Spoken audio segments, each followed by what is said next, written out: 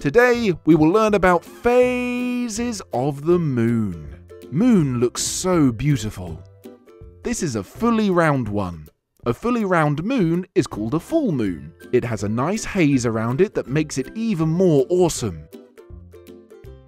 Try looking at the moon with the help of this binocular. Look at the surface carefully. The surface is covered in craters, pits, and scars.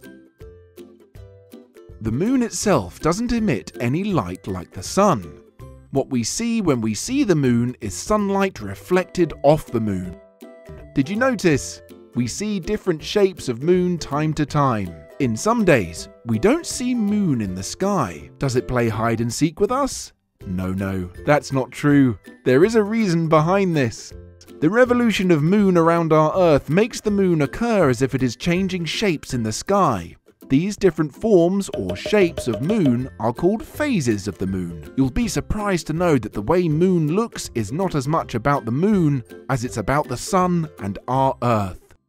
As you were told earlier, the moon shines because it reflects light from the sun. The portion of the moon facing the sun is always lit up, and the portion sliding away from the sun is in murkiness, and thus we see different shapes of moon. These shapes or phases are named after how much of the moon we can see, and whether the amount being seen is decreasing or increasing per day.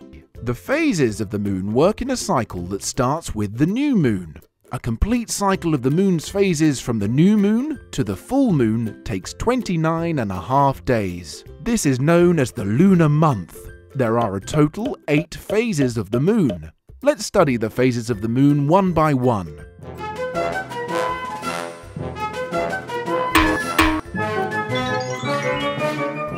New moon or dark moon. The new moon appears when the moon and the sun are on the same side of our Earth.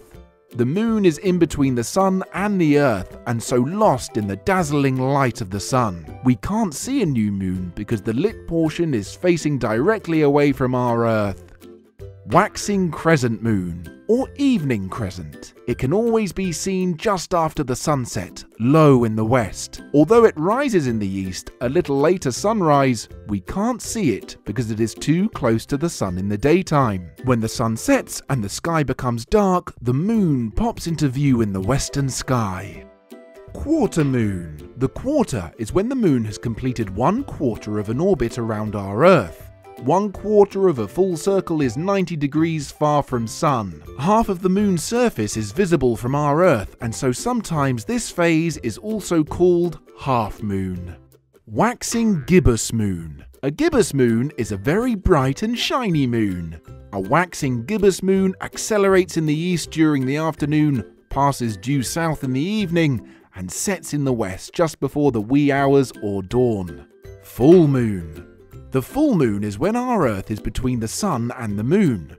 Full moon always comes about 2 weeks after the new moon, when the moon is halfway around in its orbit of our Earth, as measured from one new moon to the coming new moon. A full moon is the only moon phase that dazzles the all-night time. Waning gibbous moon. A gibbous moon is a very shimmering moon.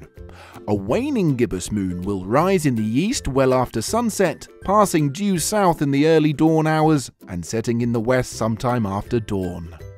Last quarter moon. The quarter is when the moon has completed 1/4 of an orbit around our Earth. 1/4 of a full circle that is 90 degrees away from the sun. Half of the moon's covering is visible from Earth, and so some people call it half moon. A third or last quarter moon shows the sunlit side of the moon on the left. The last quarter moon rises around midnight and sets around mid of the morning.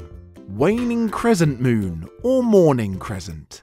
The waning crescent moon rises a couple of hours before the sun rises. It is hardly visible all day long, and then it sets a couple of hours before the sun. Look at this labeled diagram to see different phases of moon. Now, get ready in your astronaut dress.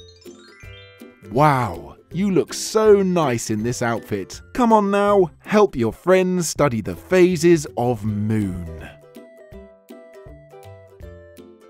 Hope you like this video. Stay tuned for next video.